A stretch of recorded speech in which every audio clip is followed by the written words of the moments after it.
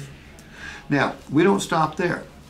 Look, another fear people have. Eve, you may have the same fear. Do you worry about getting stuck with the wrong vehicle? No. No? Most people do. Okay? Because if you go to Macy's or you go to Home Depot or you go to Best Buy and you buy a product and you decide it's not right for you, they'll let you take it back and exchange it, won't they? Absolutely. Do car dealers let you do that? Yes.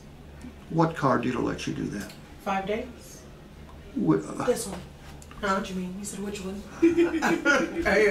Eve, you're supposed to be a customer. You're not supposed to be Eve. Okay? I'm sorry. You're supposed to be a customer. Okay.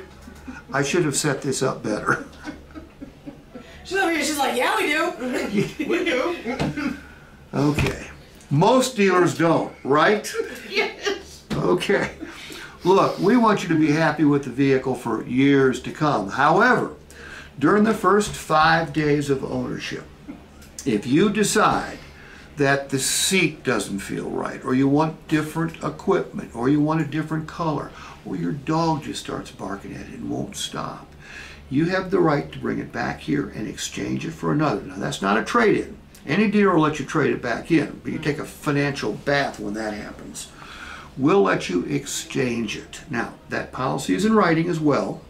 There are 2 conditions. We don't want you to put more than 300 additional miles on the odometer, and you need to bring it back in the same condition that it left in. Okay? It's back in the cube. I don't want it anymore. You see, I'm stuck in sales. I'm stuck in sales.